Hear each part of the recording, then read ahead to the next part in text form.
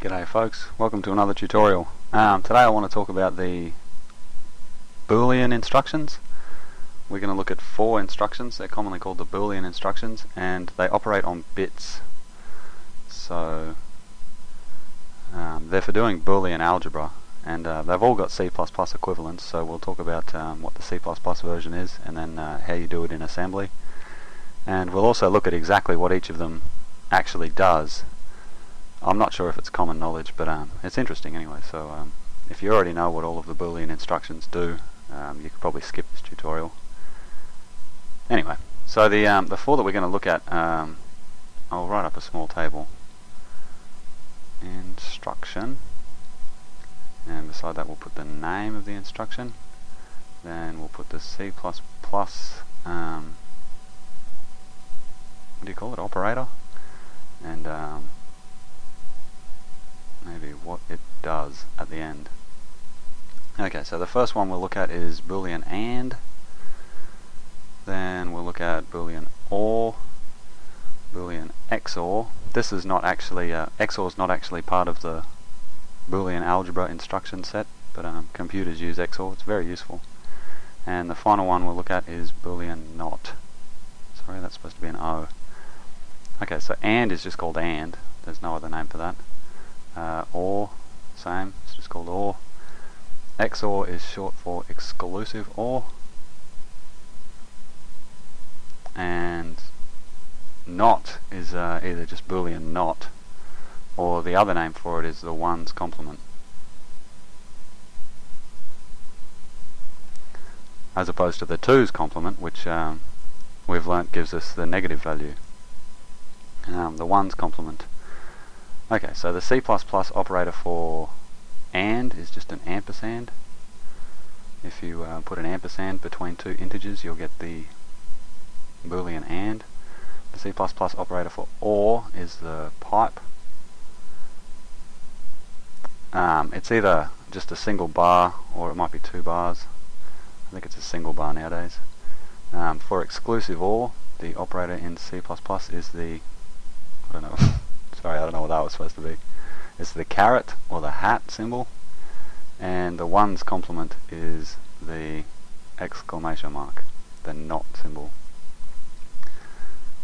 Okay, Boolean AND. Actually, we won't do the final column, what it does. Instead, we'll go through one after another and describe what they do. So to describe what a Boolean operation does, you use what's called a truth table, and it looks something like this. So A, B, and A ampersand B.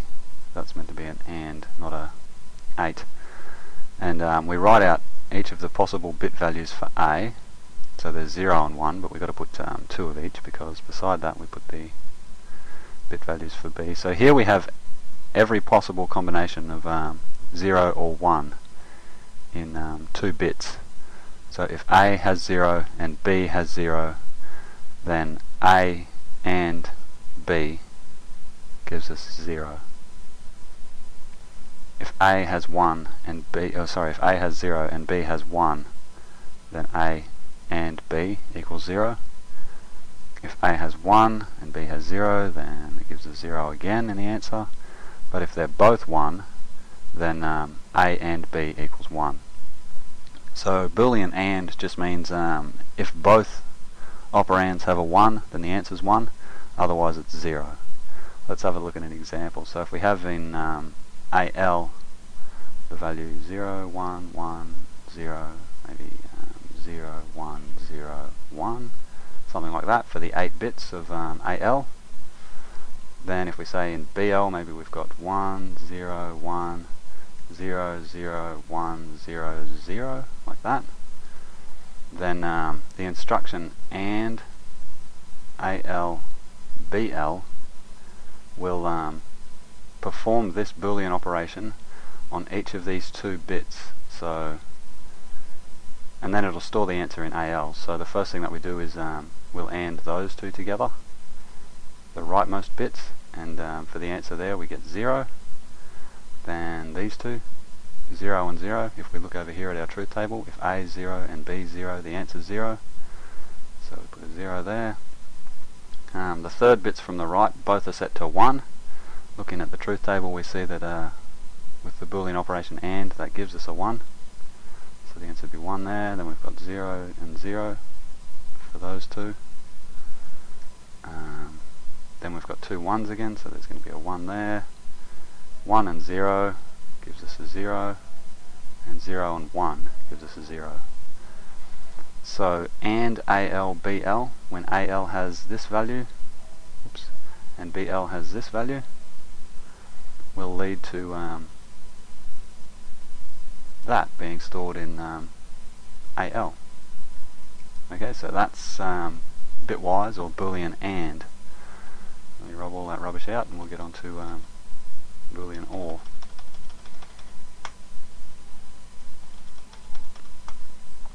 Okay, so Boolean OR, whoops, I'll just put the line to mean OR, same as C++.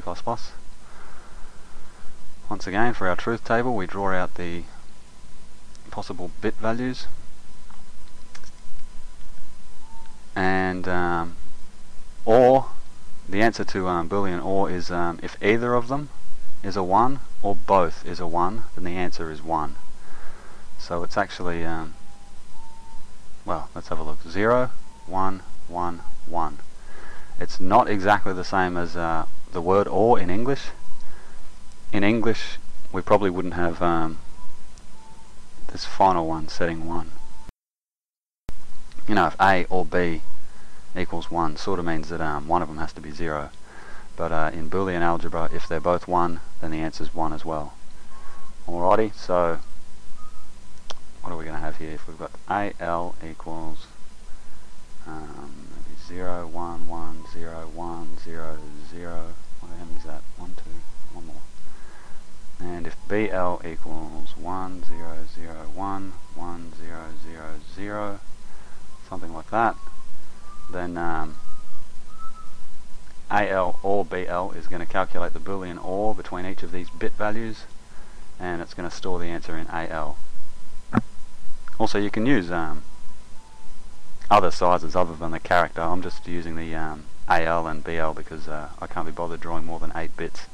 But you can use any size that you want, or up to 64 bits if you really need to. So 0 and 0, if we look over at the truth table, if A has 0 and B has 0, the answer is 0. There we go, and 0 and 0, we've been through that. 0 and 0, we've been through that. Here, 1 and 1, look over the truth table, gives us an answer of 1. So we put a 1 there. 0 and 1 gives us a 1. 1 and 0 gives us a 1. 1 and 0 gives us a 1. And 0, 1 gives us a 1 as well. So AL or BL, when they've got these two values respectively, is going to lead to 1, 1, 1, 1, 1, 0, 0, 0 being put into AL. Okay, so that's Boolean OR. We'll rub that out. Oh, I shouldn't have. Okay, the next one is exclusive OR. A exclusive OR B, or A XOR B. 0, 0, 1, 1, 0, 1, 0, 1. Exclusive OR is pretty much just the English OR. So it means either A or B is set to 1, but not both. Okay, so if they're both 0, the answer is 0. If one of them is 1, like here, the answer is 1. And here also, the answer is 1. But this is where it differs from OR, Boolean OR. If they're both 1, then the answer is 0. Okay, so this is the equivalent of English OR. Let's have a look. AL equals 0, 1, 1, 0, 1, 1, 1, 1. There we go. And if BL equals, I should probably use something other than AL and BL, but never mind. If BL equals 0, 1, 0, 0, 1, 0, and 0, 1. Maybe something like that, for example. Okay, so we get each pair of bits and we compare them and we Boolean OR them. First of all, the rightmost, 1 XOR 1 gives us 0 from the truth table. 1 XOR 0 will give us a 1. 1 XOR 0 will give us a 1. 1 XOR 1 gives us a 0. 2 zeros will give us a 0 from the truth table. That'll give us a 1. That'll give us a 0. And that'll give us a 0. So AL XOR BL, when they have those two values, would result in AL having that value. Alrighty, so that's XOR. Exclusive OR, in other words. And the final one, the NOT instruction, which just looks rather like this, NOT, and then reg/mem. That's supposed to be a square bracket. This one only takes one operand. It can either be a register or memory, and all that it does is it flips every single bit. So zeros become ones and ones become zeros. So we have in, let's step out, shall we? In CX, if we have 0, 1, 0, 0, 1, 1, 0, 0, oh my gosh, I shouldn't have stepped out, should I? 1, 2, 3, 4, 5, 6, 7, 8, 9, 10, 11, 12, 13, 14, 15, 16. Yeah, okay.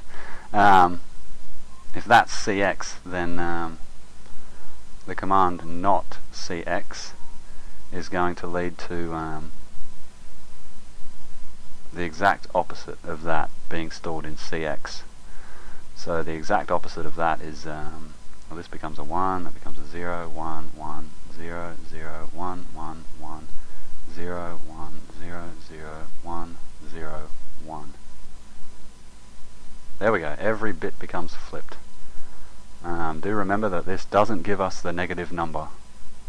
If CX happened to have a signed value in it, which it did actually, because this bit wasn't set to 1, not CX will give us a negative number. This bit has become a 1, but it's not going to give us negative whatever that was.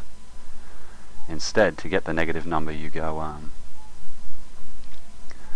not CX and then inc CX. Those two commands there will give us negative of whatever CX had.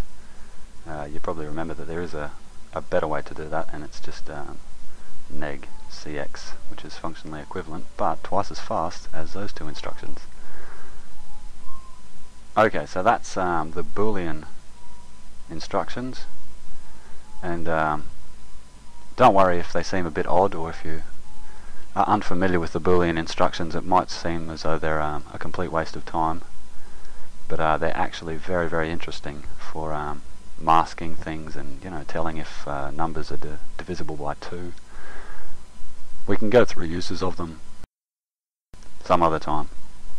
Anyway, thank you for listening. See ya.